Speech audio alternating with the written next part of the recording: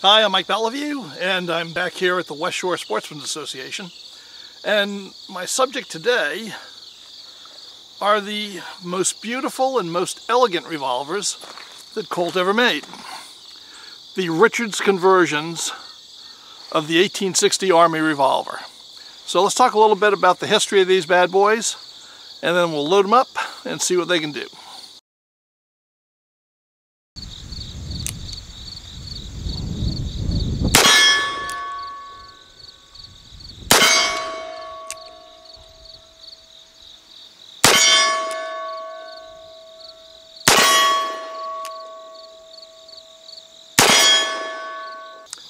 You know, guns are, of course, they're machines. They're practical tools made to do a job. But that doesn't mean they can't also be beautiful. And Colt has had some beautiful firearms over its history. I think even non-shooters would recognize the intrinsic beauty of a Colt single-action Army or of a Colt Python. But to me, the most elegant, most beautiful revolver that Colt ever produced was the Cartridge conversion of the 1860 Army revolver, known as the Richards conversion. There are two models of these. And today we're going to examine both of them. We'll shoot both of them. And let's talk about the history. Now, Roland White, who was a Colt employee, was granted a patent for a revolver with a bored-through cylinder, though it did not take a metallic cartridge. And in fact, it had a box magazine. And his revolver was impractical. It should never have been patented. In fact, the only prototype made of it failed. And he shouldn't have had a patent for a number of reasons. For instance, prior to his filing his patent, there were already successful revolvers being manufactured, patented, and shot in Europe, which is why he never got a worldwide patent. He only had a patent in the United States. So the U.S. Patent Office should have rejected his application, but they didn't. And the fact that they didn't had wide-ranging effects in the American firearms industry. So Roland White's patent went into effect in 1854, and it effectively tied up the American handgun market until 1869, because no one could make a revolver with a bored-through cylinder unless they were able to license Roland White's patent, which really halted a lot of firearms development. Now, the only company that was willing to do that was Smith & Wesson. And Smith & Wesson produced 22 rimfire and 32 rimfire small frame guns. And they licensed the Roland White patent, and they did it pretty intelligently, because it turns out Roland White was a terrible businessman, along with being a terrible inventor. So his contract with Smith & Wesson called for him to defend every infringement on the patent, which means he was in court quite a bit at his own expense. And he was not making a fortune off the guns, because Smith & Wesson was only paying 25 cents per revolver as a royalty to White. But it stopped anyone else from developing basically cartridge gun technology, metallic cartridge gun technology. Because in order to do it, they would have had to have licensed the patent now from Smith & Wesson and Roland White. And that was just a no-go for everybody. So Smith & Wesson ended up having the cartridge world to itself, and it really didn't capitalize on the desire of the military to have effective fighting weapons. Now, they sold a lot of 22s and 32s to Army officers, don't get me wrong. But they were not making a heavy 44 caliber Army revolver for brass cartridges. They didn't do that until 1868. And they really should have, because there would have been a tremendous demand for it. I mean, we can see what happened when the Spencer carbine was adopted it was a game changer. And it would have been probably the same thing if Smith & Wesson had come out with the .44 American, pardon me, in 1860, but they did not. Now, Colt was unwilling to pay the fees to license that patent. Pardon me. But as it turns out, Remington was not unwilling. And that's because Cartridge brought them to a deal with Smith & Wesson, because Cartridge had bought 1,000 new model Army revolvers that he wanted converted to cartridges so he could distribute them and sell them. He went to Smith & Wesson and they said, you know, we're not competent to convert these revolvers. You should go to Remington to do that, and Remington can negotiate with us for a royalty, which they did, and everybody was happy, and Remington got a jump on the cartridge market. But Colt was willing to wait until the patent expired in 1869, which they did. Though, of course, they had been working on cartridge conversions since the end of the Civil War. Now, in 1869, when the patent expired, they were getting ready to launch a conversion that was designed by Charles B. Richards, who was an employee of Colt's. He was their plant superintendent. And he had really an ingenious design, because what Colt wanted to do, and I should point out, we call these guns cartridge conversions, but very few of them were actual conversions of percussion guns. Most of them were newly manufactured. But what Colt wanted to do was to use up the stockpile of 1860 Army cap and ball parts that they had built up during the Civil War. So they wanted to make a cartridge firing gun that used as many of those parts as possible, just because that was a sunk cost to them.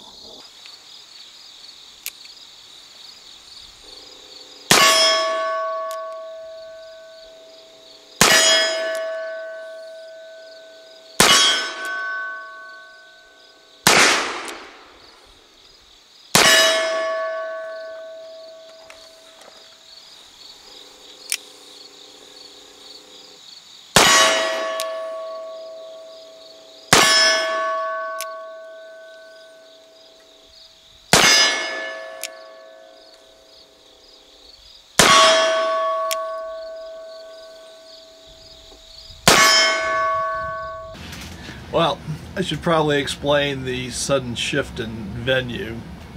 Because I was filming at the West Shore Sportsmen's Association, and things were going pretty well. But somebody occupied the adjoining range to me, and began to unleash these sounds of freedom. And I just couldn't get a word in edgewise between all the gunfire. And not that I mind them doing that. That's what the club is there for. So I came back here to my shop. Now, unfortunately, this is not Hollywood, and I don't have access to a sound stage where I can control everything that happens. So even when I'm here, we're occasionally going to be surprised by the sound of somebody turning on a faucet and water running through the pipes or the HVAC system. I apologize for that. There's really not much I can do about it. I do miss being able to film at Duelist Den, which was a nice quiet place to do long narration. But even there, sometimes we have an airplane fly overhead or a car drive by. So, nothing is perfect. Maybe someday I'll have a Hollywood soundstage. But let's get back to Richard's conversions. So I think I was saying that these were not really conversions of existing cap and ball revolvers. They were newly manufactured revolvers, where Colt's desire corporately was to use as many parts of the 1860 Army as possible, because they had a pretty good stockpile built up when they were building 1860 Army cap and ball revolvers for the Civil War. So that's what the Richards conversion did. Now, there were newly manufactured parts. In fact, all of the cylinders, the cartridge cylinders, were newly manufactured. the major manufactured part besides the cylinders, two parts really, was the conversion ring. And for that, they machined away a good portion of the recoil shield, and they bolted this conversion ring on that had, in the case of the first model Richards, a frame-mounted, spring-loaded firing pin, something that we associate with the 20th century. But here it is, in the mid-19th century, very successfully implemented. The ring had an integral rear sight.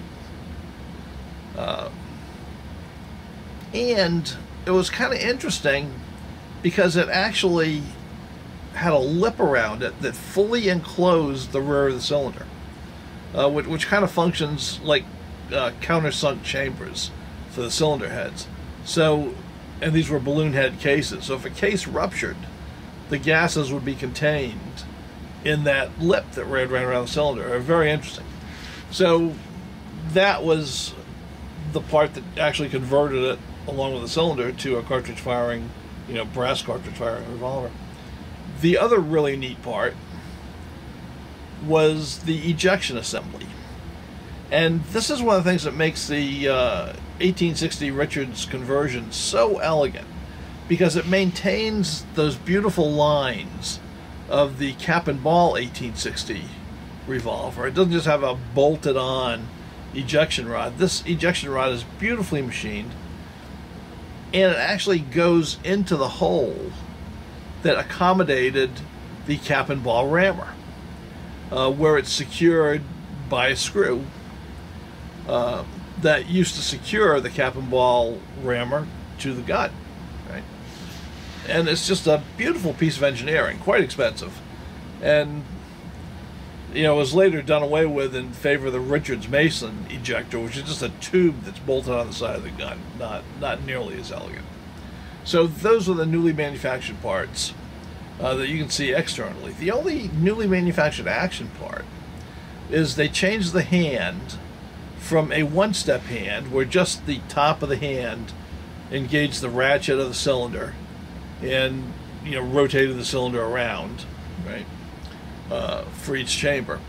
They went to a two-step hand, so basically where it looks like this, like my fingers and thumb, where it lifts it part way with the top, and then it catches it with the bottom and lifts it the rest of the way. And that's actually a much more mechanically efficient way of doing it. And they continued that same design into the Colt single action Army. So those were the parts that were newly manufactured to make a Richards conversion, particularly first model Richards. I'll explain the difference between first model and second model conversions later. Now, I said for the most part, these were guns that were newly manufactured. They were not previously cap and ball 1860 Army revolvers. However, the Army started the ball rolling with an order for 1,200 actual conversions, where they sent Colt 1,200 cap and ball 1860 Armies, and Colt converted them to first model Richards cartridge firing guns.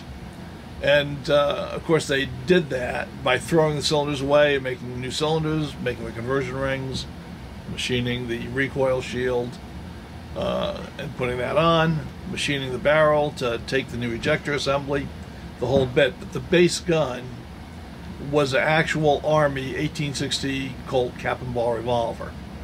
And those were the first conversions that Colt did, the first Richards that Colt actually turned out. Now, in addition to those 1,200 that got converted, Colt bought about 5,000 newly manufactured Richards Type 1 conversion revolvers. And the conversions they had done and the Richards that they bought were all issued to various units for field testing.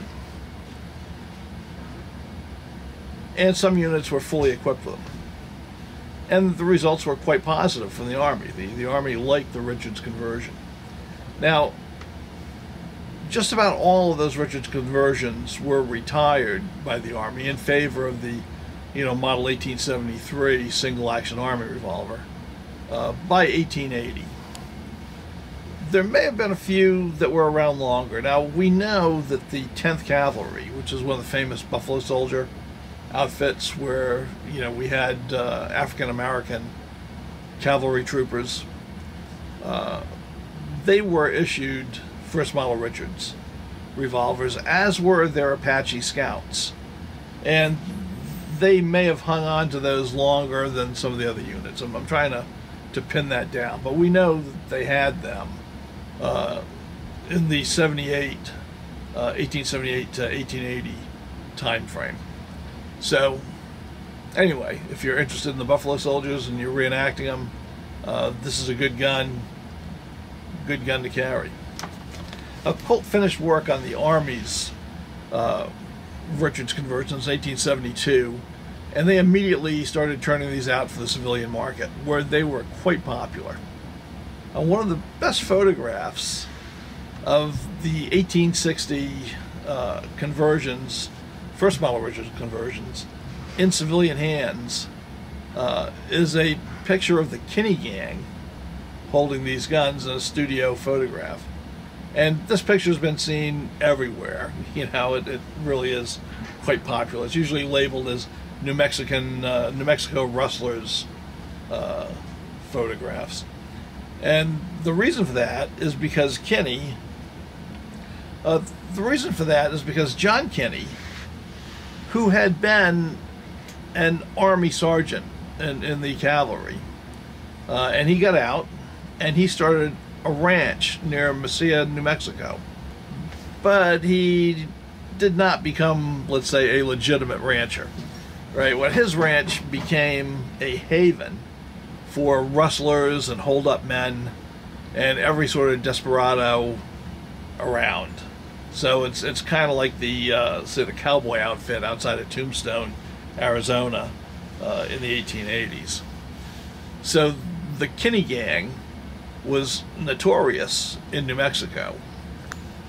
In fact, they rode with the Dolan faction in the Lincoln County War. They were notorious rustlers. So Kinney and his gang, they were known for, let's say, hijinks. They were not exactly settled, law-abiding individuals, as you've seen, right? So in 1875, they got involved in a major bar fight with cavalry troopers from Fort Selden. And in the course of that fight, they got their butts handed to them.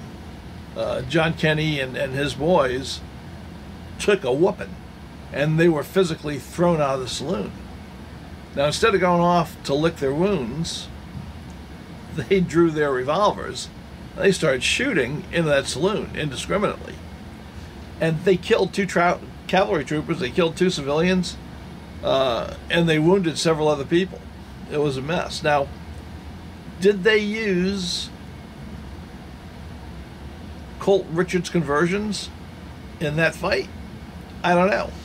But given that it was in 1875, and the civilian market had not seen hardly any single-action Army revolvers yet, I would say the odds were pretty good that they were armed with their Richards conversions when they had that little fracas, right? So, kind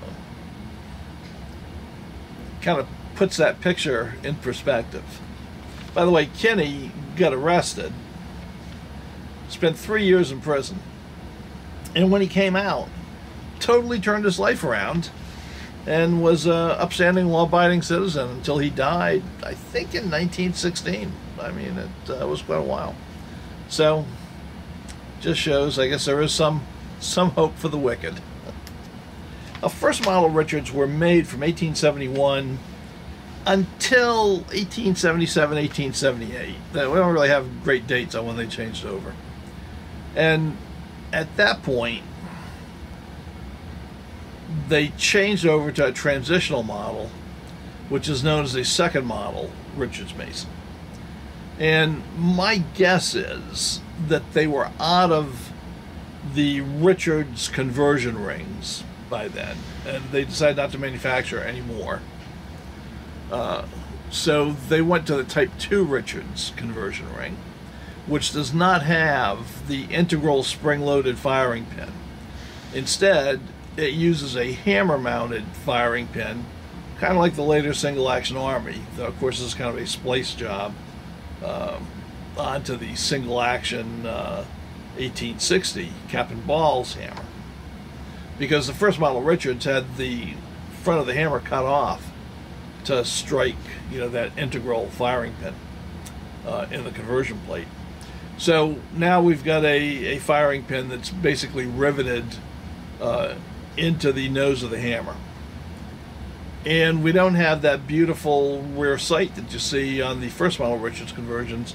Now we're back to using that notch cut in the hammer nose from the Captain Ball revolver as a rear sight. However, it still had those lovely Richards ejection assemblies. And so it's known as a transitional model.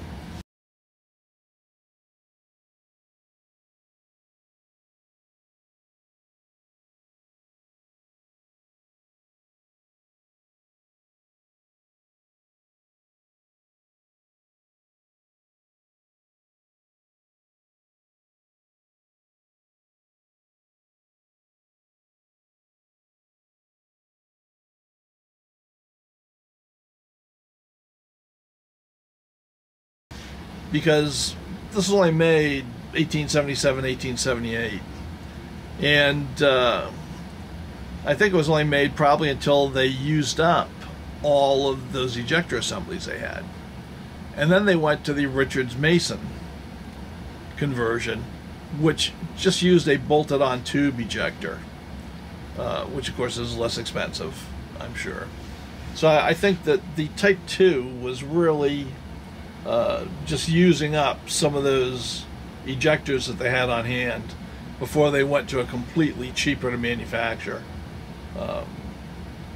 model of cartridge conversion. Like I told you, the first model Richards have a conversion ring that completely overlaps the back of the cylinder to provide some protection. The second model Richards ring does away with that, so it has no rear sight. It has no integral firing pin, and it does not overlap. So it makes it a much cheaper assembly to be able to manufacture. There's no doubt about that. And of course that led in to the Richards Mason Army conversions that followed.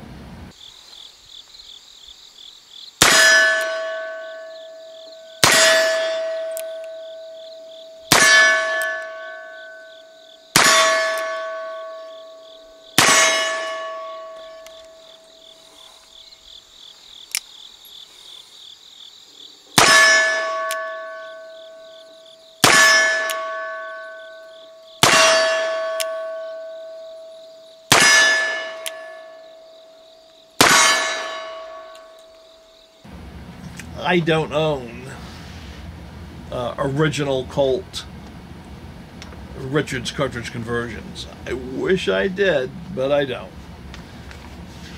So what I'm shooting here today are replicas.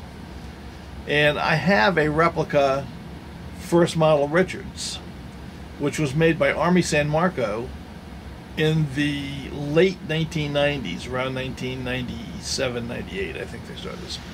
And my gun is actually a prototype, which I got from Cimarron as a test and evaluation gun to do an article for Guns of the Old West back in probably 98.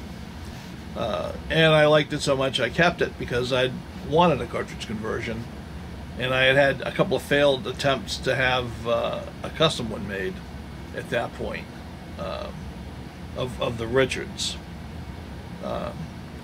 So I got that from Cimarron, kept it, loved it.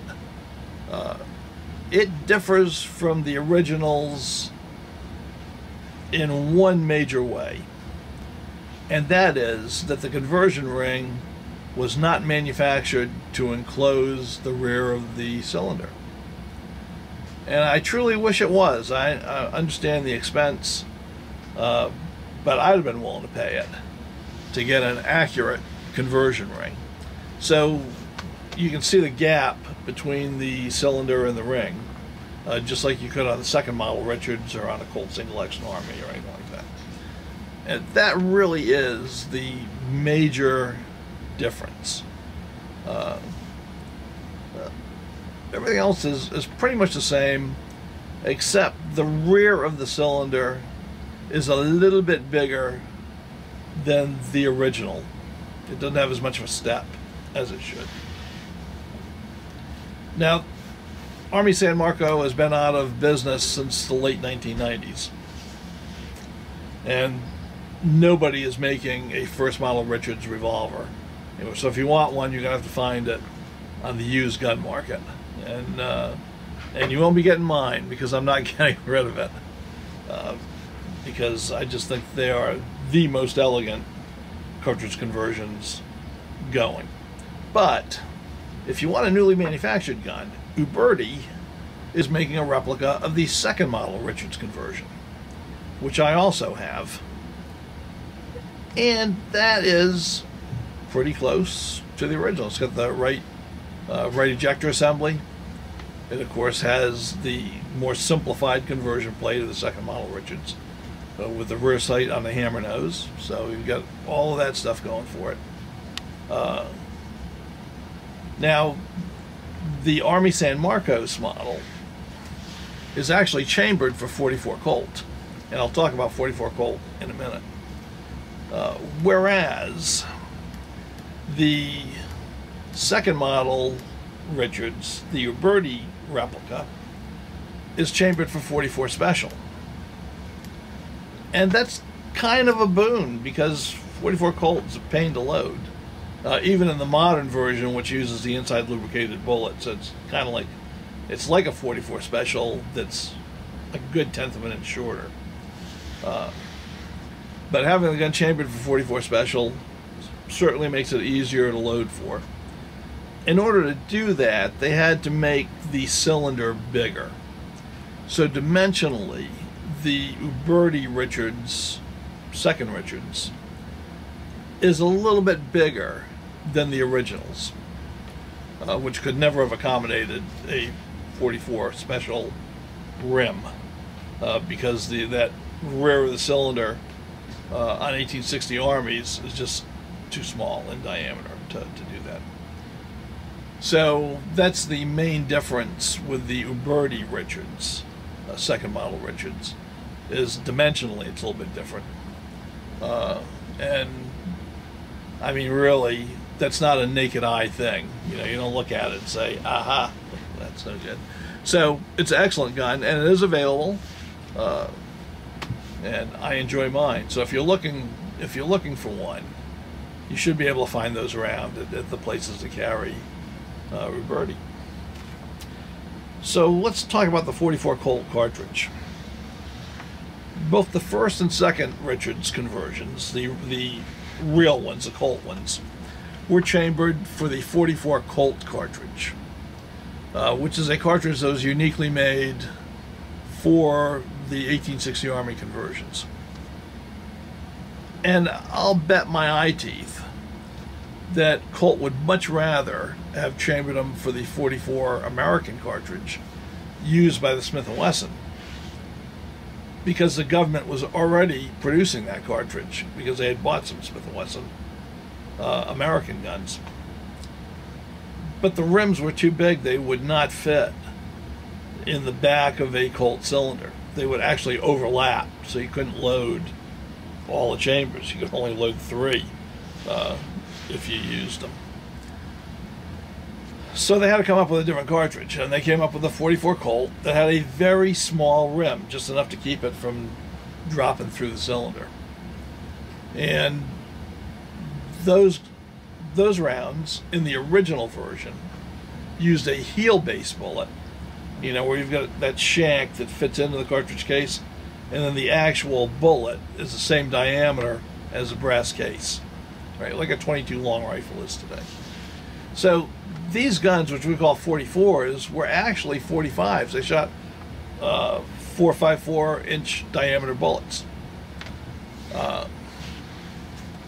So later, when they produced the single action Army in, 45 Colt, they were making a more powerful version, but they already had a 45, if you will, with the Richards conversion, though in a less powerful package because it had a shorter overall cartridge length. The 44 caliber Colt case, except for the rim, is the same size as the 44 Special, 44 Russian, 44 Magnum family of cases. And it can be reloaded on the same dies with just a different shell holder. You know, it's just it's a case that falls lengthwise between the 44 Russian and the 44 Special. So it's in the modern guns, which use 429-inch bullets, which both of mine do. It's a pretty simple cartridge to load. Of course, I'm shooting mine with black powder just because I like that. But these replicas are fully modern manufactured firearms that are capable of firing smokeless powder ammunition, as long as it's, you know, standard pressure stuff. I wouldn't use plus P stuff in an open top revolver for fear of maybe cracking the forcing cones.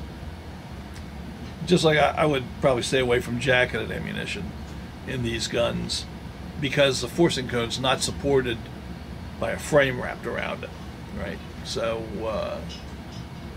you have more of a likelihood of cracking one.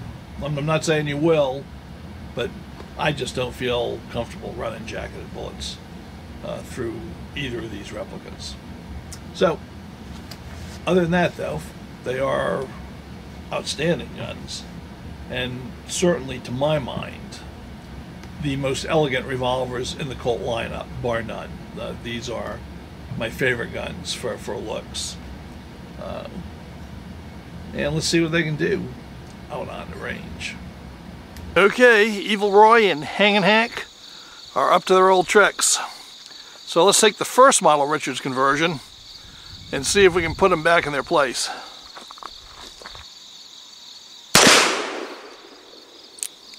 Maybe not.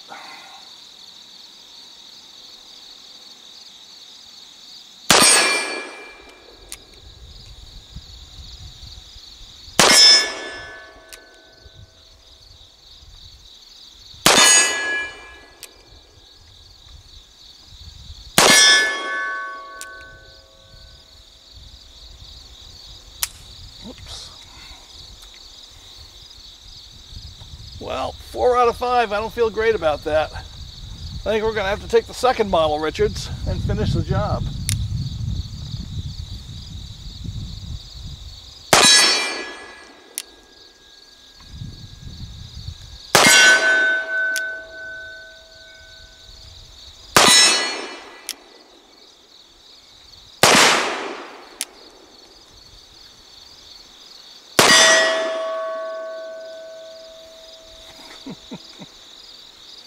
Well, I am definitely getting rusty. Well, that's it. That's our look at Colt's cartridge conversion revolvers. I hope you enjoyed it.